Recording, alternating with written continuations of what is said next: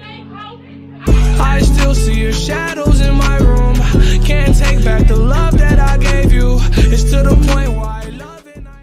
Yo, what is up, buddy? It's FreshMode Studios here, back on video with you guys with an NBA Live 19 video. And today we're going over the best wing builds in NBA Live 19.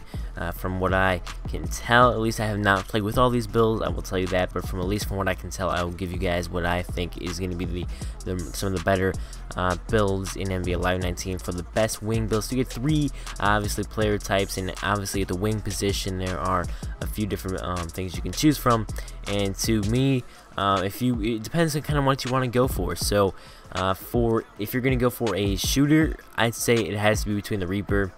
Triple threat, Lane Del Down isn't a bad build either, but I think if you're gonna go there, it has to be the Reaper.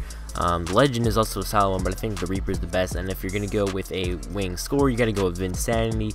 And then if you're gonna go with a defender, I think the Kawhi Leonard build is the best one for that. I don't know. I didn't look at that one too much.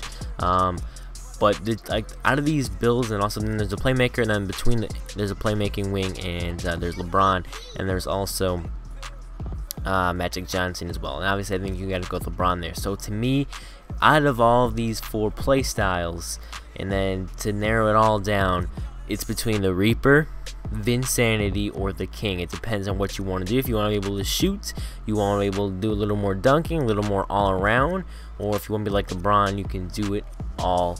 But your ratings will be a little bit lower in some of the shooting categories and a little bit of stuff, but you will be able to play make quite well. So let me know what you guys' thoughts are on this, and what build you went with if you did make a wing player, and let me know what you think are the best builds for the wings. But those three I think are the best builds and your best bets if you're going to be making a wing player. Yeah, so I'll see you guys in the next one. Make sure you do leave a like on the video, and stay tuned for the best center build, and then I'll go over that in the next one. But I'll see you all in the next one. Peace.